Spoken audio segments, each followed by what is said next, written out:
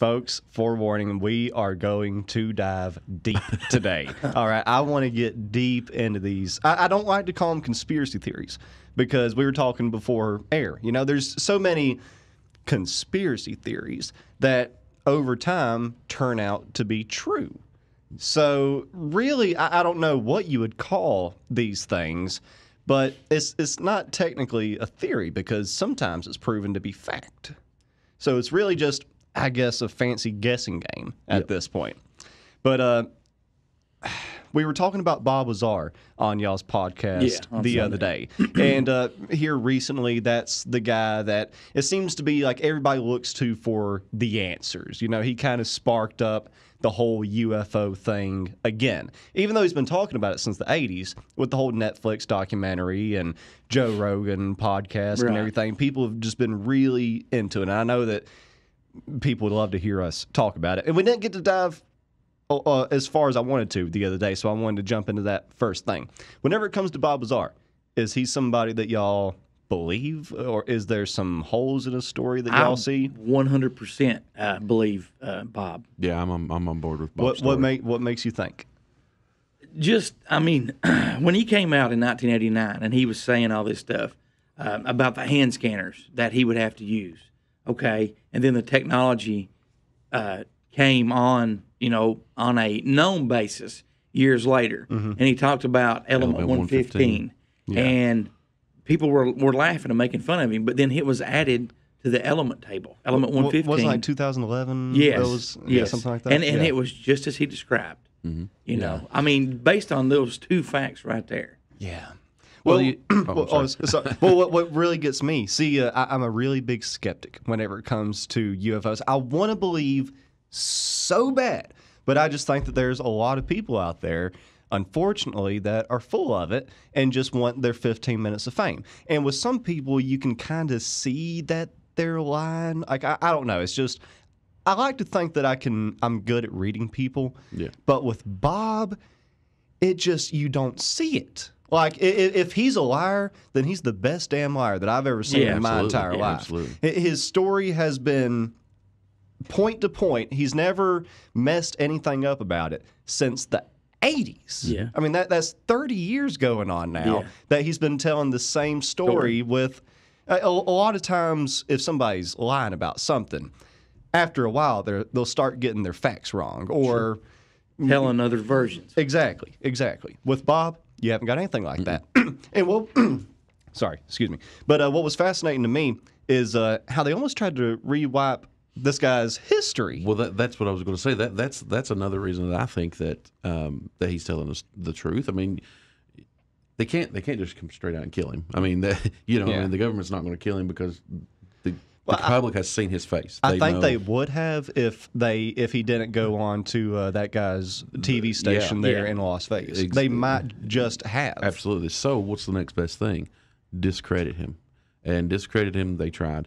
They have wiped his entire education history, gone. He didn't graduate from anywhere. He didn't go anywhere. He pretty much just appeared in life. Yeah. And then you have the fact that his nuclear hardware store is he does not own a hardware store. is raided quite frequently when he talks about element 115.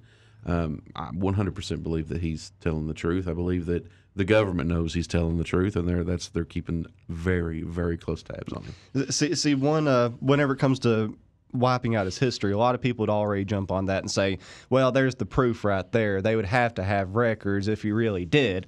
Well, and people can go watch the documentary that they released on Netflix and even the podcast that Joe Rogan done. But some of the facts that they'll find in that is whenever he's talking about how he worked at Los Alamos, what was it, it was like a national security lab, something like that. Yeah.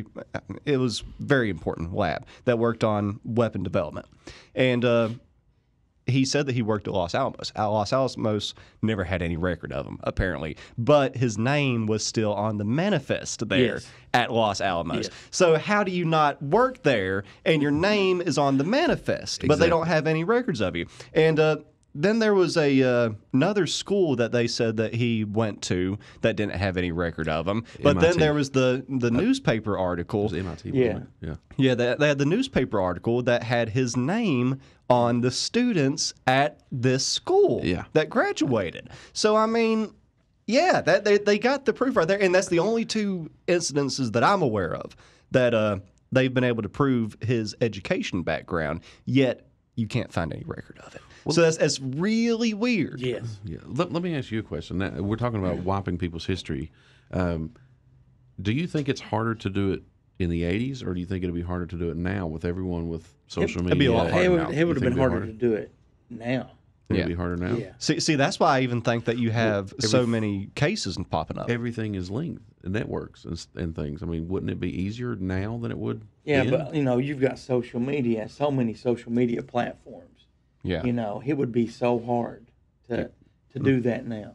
Yeah, that's in my opinion, and we'll jump into this as the podcast goes along. But I think that's why the Pentagon last year had to come out and verify those videos because they were everywhere on the internet. Mm-hmm. I mean, the internet has been an unstoppable force for whenever it comes to so-called conspiracy theories because there's all types of information now that people can find out. Like even the CIA releases stuff every now and then. They don't tell you a lot, but they'll release some interesting documents on their website sometimes, and it's all because of the internet. But whenever it comes to Bob Lazar, see, I'm right there with y'all. Like, I think that he's telling the truth because first off, like, how do you know about the test flights? For the people that are unaware of Bob Lazar's story, he and a few friends, I forget how many times they went out there, but a few times he brought them to basically right beside what is now Area 51. And there was no Area 51 before Bob Lazar, which is another cool fun fact. He's the one that brought all the attention to that. But he would show all these test flights that they'd be doing, and that's how he got busted and yada yada. How do you know about the time and the day of certain test flights at a top secret base that nobody even knew about at the time? Exactly. It's weird. It's very weird, very weird. I think Bob, he's 100% telling the truth. There's just been too many things that he said in 1989 that have came to pass. Yeah. Even you were talking about the videos that the U.S. government put out last April. It was in April, yeah. And one of those was just like Bob Lazar described and drew a picture of in that documentary. The rotating one? Yes. Yes. So, there's just so... And not to, let me see where I'm going here. When they put those out, it seemed like a lot of people didn't really pay attention or they didn't really care. And we've talked about this on our show. That could have been disclosure for the U.S. government. But nobody cared. I mean, people could not have cared less about it at the time. And it's crazy to me. I mean, yeah, COVID was gearing up at that time, and it may have been a distraction, but I don't think so. I mean, you put out we've been craving disclosure for decades, and all of a sudden they're like, oh, hey, here's 3 videos that did actually happen, and they're not from here. Yeah. And people are just like, meh. Well, see, that's the thing that really gets me about whenever it comes to UFOs and stuff. And that was another question I wanted to ask y'all. Whenever it comes to Bob Lazar and the supposed craft that he worked on, do you think that it's otherworldly, or is there a possibility that it might just be top secret military stuff that really smart humans have engineered? I think it was. That's a good question. I think it was otherworldly. I think there was an otherworldly craft at that facility. Yes, for sure. But I also think that there was reversed engineered human crafts there as well. You know, and we've talked on the show, I think a lot of sightings today could be UFO crafts that are man-made. Mm-hmm. That, we have got that technology and we have reversed engineered it. And that's what people are seeing. Mm-hmm. There was 2 big crashes, Roswell, obviously, and then the Dark Forest crash was in the late 1930s. Yeah, 36. In Nazi Germany. Mm-hmm. And, they supposobly recovered a craft there. Was that the acorn-looking one? No. Okay. This one The Acorn one came after this. Okay. The problem is I don't really think there was ever a description of that craft, and the reason, because this is right around the time that Nazi Germany is coming to power and they're controlling a lot of information coming out that the public can't have, that the world can't see. They're putting a lockdown on a lot of media outlets, so you can't. There's not a lot to go on as far as anything on the Black Forest incident. Yeah.